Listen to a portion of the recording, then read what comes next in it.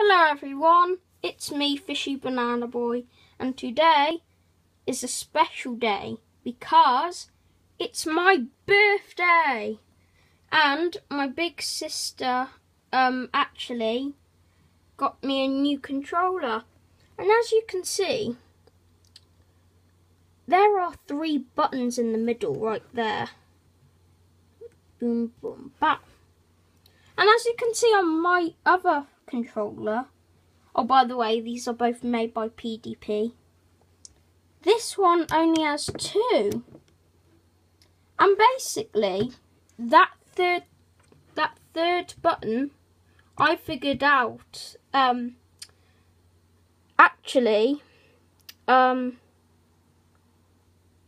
a screenshot. Sorry, I had to think there.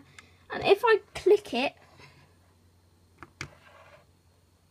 look at that! It says screenshot, show your friends. Usually what you have to do, if you only had 2 buttons, you have to click that, press Y. Obviously I'm not going to do that, otherwise I'm going to take too many screenshots.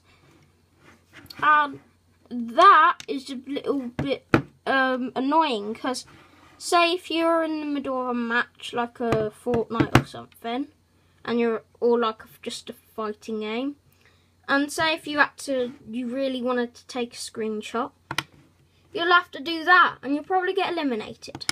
So what's cool, you can keep playing, and then if you want you can just press the middle button. Isn't that cool?